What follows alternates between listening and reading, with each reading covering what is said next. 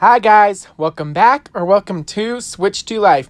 And today we're going to be reviewing the third Wallace and Gromit short film, that of course being A Close Shave. Now I gotta say that this was a really good short film. Not my favorite, but it's definitely a great film. And with that in mind, let's talk about it.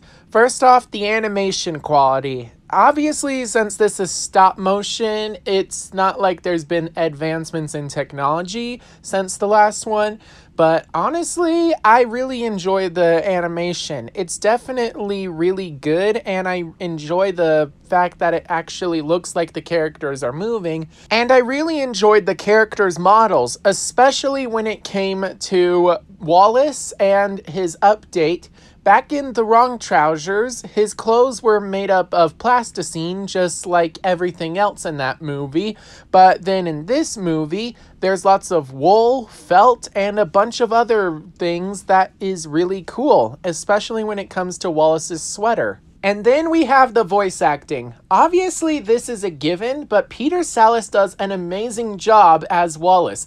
And this time, his character actually shows some emotions, especially when it comes to another voice actor who is playing a brand new character, Gwendolyn Ramsbottom. And even though Peter Sallis does give a bit of a one-dimensional take, you can definitely tell that his voice is trying to express how he has a bit of a crush on Gwendolyn. And I think that Gwendolyn also had some pretty good voice acting. But of course, the real star of the show is Gromit, and especially when it comes to how expressive he is. And honestly, I really enjoy his body language throughout this entire film. And he's not the only one, because there's actually a brand new character introduced, and this would later become Aardman's mascot. He's showing the shape, he's showing the shape, he's showing the shape, he's showing the shape. And then, of course, there's the villain for this movie, Preston. I really enjoyed Preston's character because there's definitely a lot of plot twists when it comes to this guy, and, well, we'll talk more about him later. But with that in mind, let's talk about the music. The music for this film was good, and it definitely set the tone when it needed to, but unfortunately, I don't think that it was really that memorable, except for, of course, the opening theme song. And now I think it's time to dive into the story itself.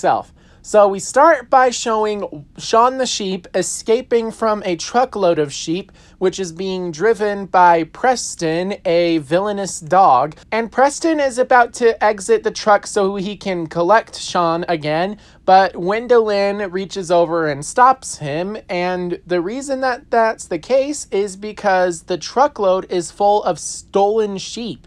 And we learn this when Gromit, who is knitting needles, runs out of wool. And then in the newspaper, we see that there's a wool shortage because all the sheep are going missing. Then Preston sees Shaun walk into the home of Wallace and Gromit's window washing service. The next day, we see Wallace and Gromit going about their morning routine, except there's a few bugs in Wallace's new oatmeal shooting machine, because something has chewed through the wires. And then they end up getting a call to go window wash an antique store. So they go over there, and while Gromit washes the windows, Wallace ends up having a conversation and falling in love with Gwendolyn, who is the wool shop's owner. And while all that's happening, Preston is going into Wallace and Gromit's home, except it turns out that these guys aren't buffoons. Wallace and Gromit actually do a really good and fast job at cleaning the windows,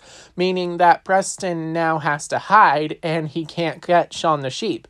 But that is when Shaun is discovered to be causing a lot of havoc in Wallace and Gromit's home. So Wallace ends up taking him downstairs to the basement where he gives him a bath, except he does it in one of his inventions, which also happens to not only be a sheep cleaning device, but it's also connected to a knit-o-matic, which essentially shaves a sheep and then turns the wool into yarn. It even goes so far as to turn the yarn into a sweater. Unfortunately, the machine malfunctions and Sean ends up getting sheared and his wool is turned into a tiny sweater, which, after Wallace names him Sean, Wallace puts on him so that Sean isn't freezing cold. But Preston watches this from the background and he decides to take the blueprints for Wallace's knit-o-matic. And then Wallace, Gromit, and Sean all go over to the clock tower to clean it, but it's really just an excuse for Wallace to go visit Wendelin, whose shop is literally a couple buildings away. And Wallace and Wendelin have a conversation, and it's mostly about how Wendelin's father was an inventor, which Wallace, as an inventor himself, is really happy to hear. Meanwhile, Sean ends up being kidnapped by Preston, and then Gromit witnesses that Sean is missing, and he locates him in a hole in a wall. And when Gromit sticks his head in, Preston snaps a picture that makes it so that it looks like Gromit is about to kill Sean, making it so that he's a killer dog responsible for all of the missing sheep. Luckily, Gromit manages to find a stash of sheep and sets all of them free, but in the process ends up getting captured in the truck himself, at which point Preston brings him over to the police alongside the photographic evidence, which frames Gromit for all of the missing sheep, which ended up running away with Wallace. As time goes on, we see Wallace reading newspapers that shows Gromit's trial as well as his life sentence in prison, and then we see Gromit in prison, and for the record, I really love the Easter egg, Feathers was ear. The cell's former prisoner was Feathers McGraw from The Wrong Trousers. That's really cool. But Gromit is given a 5,000-piece puzzle of a bunch of sheep, which is really upsetting because that's the crime he was framed for. But Gromit ends up putting the puzzle together because he has nothing better to do. And it turns out that there's a message written on the puzzle. And so it turns out that Wallace and the entire flock of sheep, led by Sean, end up trying to rescue Gromit from prison. And when they do, Gromit becomes a fugitive from the law. Luckily, the place where they were hiding from the police ends up being a sheep farm, which is actually the next location for Preston and Wendelin's heist. And so they realize that they can actually prove Gromit is innocent if they follow them. But when they do follow them, they discover that Wendelin wasn't really on board with any of these heists. I want no more of this rustling. Oh, it wasn't so bad when it was just the wool, but this is evil. Let me out. You're not going to turn me into dog meat. Dog meat. So Wallace and Gromit launch a rescue mission, which results in a really cool motorcycle and ladder hijinks, where they try to rescue all of the sheep who seem to be really smart. Oh, get yourselves organized down there. But unfortunately, Preston ends up tricking all of them into going back into the truck, including Wallace this time. Luckily, Gromit ended up managing to escape because he ended up turning his part of the motorcycle into a plane when he fell off a cliff. And so, Preston ends up dumping Wallace, Wendelin, and the entire flock of sheep, with the exception of Sean, who manages to escape at the last possible second, into a tub where they end up realizing that they're inside of Wallace's knit-o-matic, and they're about to get sucked up into it when Sean ends up signaling Gromit by turning on the lights for Preston's dog food business, at which point he ends up flying into the building, shooting Preston with oatmeal mush, while Sean makes it so the knit-o-matic is about to suck up Preston. And when it does, Gromit turns it on to the highest possible setting, hoping that it will kill Preston.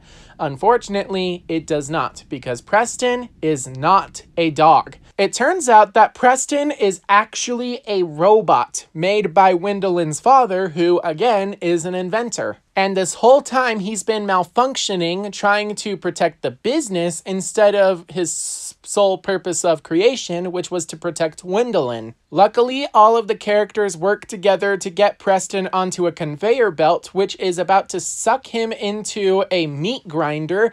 And when that happens, Sean manages to deal the finishing blow, which kicks Preston into the grinder, making it so that Preston is crushed into tiny pieces. And a couple days later, we see Gwendolyn come to Wallace's house so that she can thank him for rebuilding Preston and actually making him into the perfect dog. And then Wallace invites her inside because he still has a bit of a crush on Gwendolyn. And it's at this point that Gwendolyn reveals that they can never be together because... Oh no, not cheese. Sorry, it brings me out in a rash. Can't stand the stuff. Not even Wensleydale. And that is the end of the movie.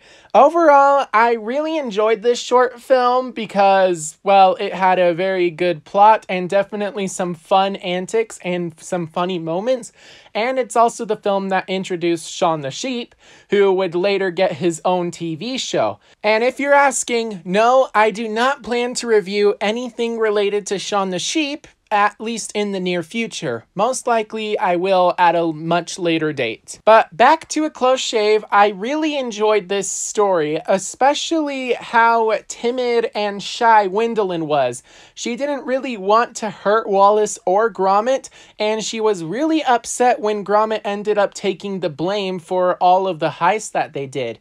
And I really enjoyed that she never actually tried to do any of those heists. She only went along just so that Preston wouldn't kill her. And I'm really happy that Wallace and Gwendolyn didn't actually end up together because, well, Wallace and Lady Tottington made a much better couple in The Curse of the Were-Rabbit. What's wrong with Wensleydale? But with that in mind, I hope that you guys enjoyed this review. And also, what are some of your thoughts on this short film? Make sure to leave yours down below in the comments section. And also be sure that if you enjoyed this video, like and subscribe so that you can keep up to date on all things DreamWorks, as this is a mostly DreamWorks focused channel. But also because I plan to review every single Wallace and Gromit film leading up to the release of Wallace and Gromit: Vengeance Most Foul this December on Netflix. Until then, make sure that you are staying safe out there, and I will see you all in my next video. Bye bye. All the more for us, and not a sheep to worry us. Get off me cheese! Get off! Get off! Gromit! Gromit! Go for him! Gromit! Oh! Oh! God. Oh. Get off with you!